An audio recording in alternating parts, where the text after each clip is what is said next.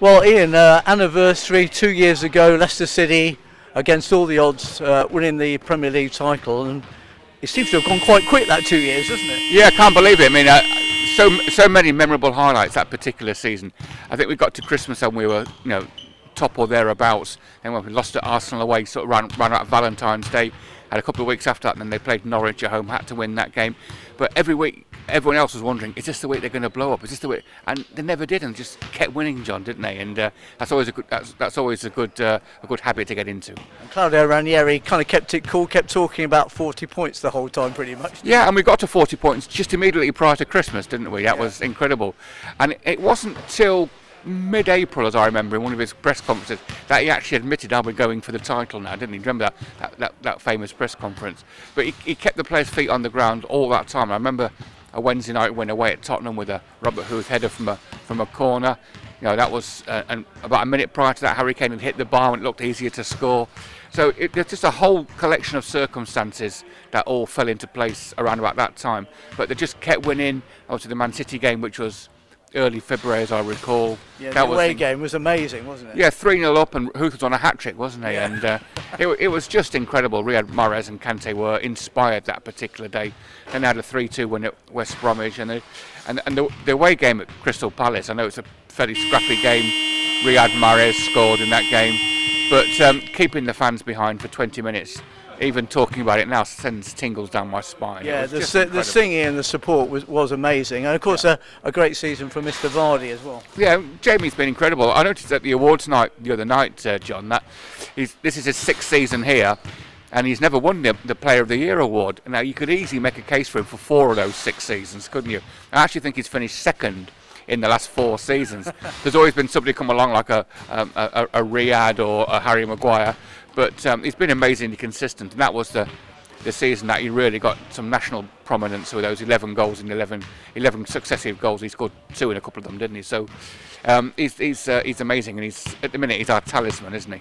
I remember I was working the night that Tottenham were held to that draw, and everybody congregated down at the stadium, and the celebrations just went on for hours and hours and hours, didn't they? Yes, I remember watching it. I was in my kitchen with my son, and my wife didn't get it. She doesn't get it, John. 35 years I've tried to make her get it. She doesn't get it at all. At least mine does.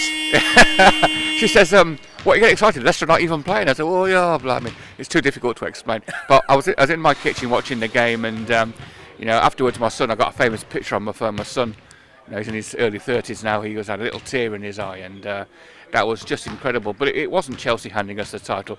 The title was won by us over 38 games. We only lost 3 of those 38 games. We won the title in the end by 11 points. I think it's reasonable to suggest that 1 or 2 of the top teams had transitional seasons. I think that's fair to suggest that. But we won the league, as any team wins the league, by being consistent over 38 games. Right. That was just incredible. I'm not sure we'll see it again in our lifetime, John, to be fair. No, and it was fun for Mr. Lineker at the beginning of the following season. He came in shorts, didn't he? But we also saw a video of him celebrating at home, didn't we? Yeah, so obviously once a Leicester player, a Leicester boy, isn't he? And the great image of him sat in his lounge watching the game on what looked like a huge screen, wasn't it? But I think those memories, I remember the Everton game, John. I went down to town about 10 o'clock that morning, Saturday morning. It was a wonderful, wonderful place to be. I think I had a waffle and a pancake and some ice cream, which I don't normally do, despite my shape. And that it was, the Bocelli, and everyone was so. Even the Italians who arrived to celebrate Ranieri's, they came down Welford Road, didn't they, all as a group? And that singing was amazing. Yeah, John, I've got it on my phone. I captured the minute where Wes, broke the sky with the trophy. I haven't been able to delete it yet. I don't suppose I ever will. Off my phone. Yes, I would definitely keep it. Yeah, it was just an incredible time.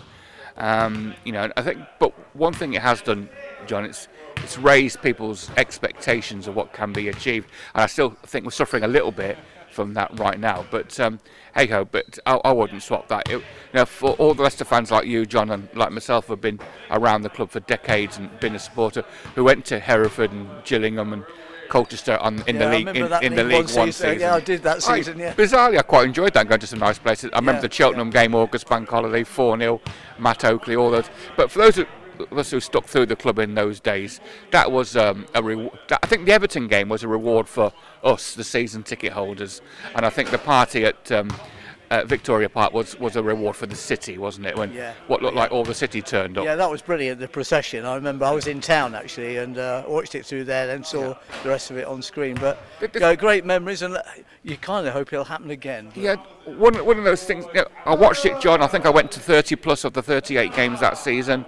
Obviously, early days when we beat Sunderland and beat West Ham, we thought, oh, hang on, we might not struggle too much this season. And then the expectations changed. You got to Christmas, the loss at Arsenal in the last minute. I thought, oh, blimey, is this going to happen? They celebrated like they won the Champions League, didn't they, to be fair? But then we got back on the bus quite quickly.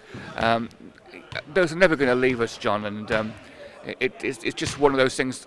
I was there, I watched it, it happened in front of us, but I'm still not completely sure I believe what happened.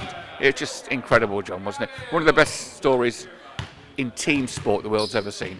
And I was just finally going to mention the World, because I think all the world's journalists congregated in Leicester. It was called quite a few times. Yeah, it certainly got Leicester. They've got the proper smelling out there, didn't it? And it certainly added the profile for the city all around the world. So we're not only famous for a dead king and for your spell at Radio Leicester, John. We are famous now for a Premiership winning football team.